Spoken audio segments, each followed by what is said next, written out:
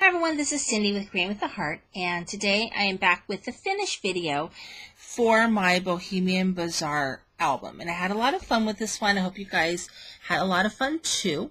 So I'm going to move that up a little bit. So here is the finished cover. I'm going to pull this up a little bit so we can go ahead and show that off. So what I did for the cover is I used some sort of braided trim that I had from Stampin' Up! In my stash. And I just did that along here and also on the back there. And as you know, I did a hairband closure. First time I ever did one. That was fun. And so that's right here with this brad that I also had in my collection. So you can see the brad there. And then the flowers, I went ahead and I dyed these. Now these flowers I got from Wild Orchid Crafts. And then I used my sprays. I used my sprays for these. I used my, let's see, I think I used, what do you call this? They're all over. I have all these mists everywhere. I used my Tattered Angels, various different colors. The green, I used this glimmer glaze and I painted it. It kind of looks like a nail polish kind of thing. And I just painted the green because I really liked this shade of green. It really matched really well with my paper. So that's what this one was. And I got this in a glimmer glaze club I'm in. So I'm getting a couple of different paints a month.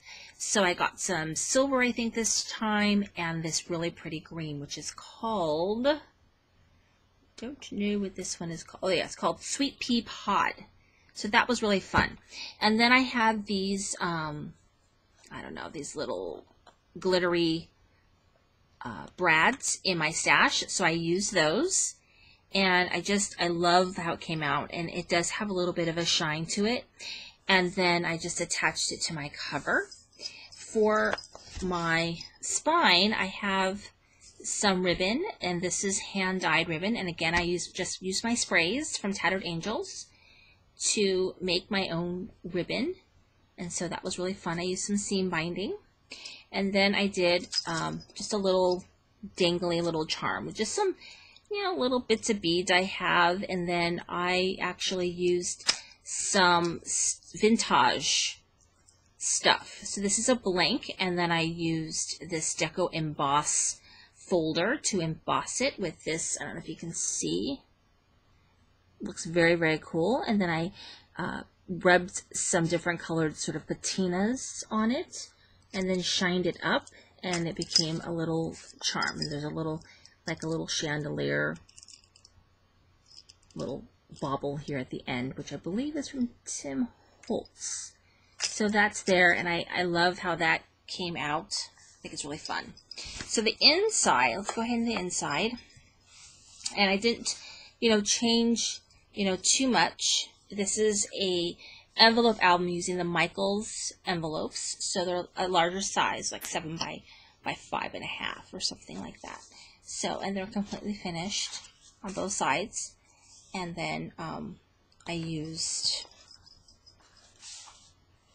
made some tags with pieces from the collection.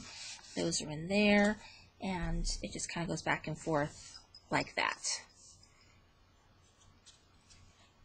Okay, so just very fun all through here. Some more tags here. Okay, and there's 3 in this one. So that one, I use this postcard one, which I think is fun, and then this one. So really great, not only journaling tags, but also tags. You could put pictures on them if you don't want to have a lot of writing. You could do that. And so it's just really easy album. And then the back, I did this waterfall feature. So you've got lots and lots of places for pictures right here. And that was really easy to do. And then I added a little one here. And then that's it. I didn't do like heavy embellishing on the inside. Once you put your pictures in, it will fill up really nicely for you. And it's just a really easy and fun album. I have a lot of Bohemian Bazaar paper left. I haven't decided on the project yet for that one. But I will show you guys when I decide. fade away. So anyway, this is Cindy with Crane with a Heart with the finished album for Bohemian Bazaar, and thank you very much for watching today.